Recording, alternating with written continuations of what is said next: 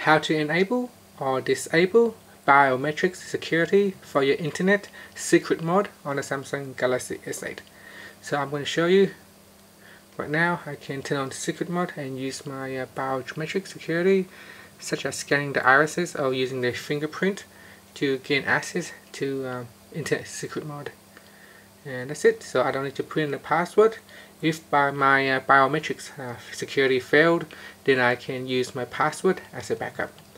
First, tapping on the home key to take you back to your home screen and launch the internet app. And you can see here, I'm just going to turn off secret mode. And first, go into this menu icon, tap on that menu icon and tap on settings.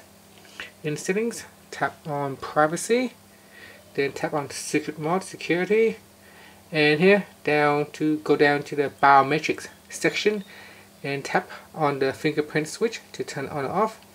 Again, you can also tap on irises to turn on or off. If you want to turn on fingerprints, you're going to put in your secret mode password. So that is 1234. So this is my own password. You need to have your own password for this to work. So whatever you have previously set the password for the secret mode, you use that password for your biometrics security. So now I'm just going to go back, and you can see that I'm going to launch a new tab in secret mode, and I can use my fingerprint as well at the back here.